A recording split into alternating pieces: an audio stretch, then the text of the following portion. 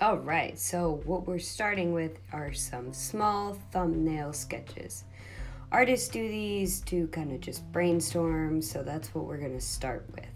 So here I'm just drawing some shapes, whether that's geometric or organic, and they don't have to be perfect. Remember, these are just little sketches to kind of get an idea of what you'd like to do for your abstract value composition.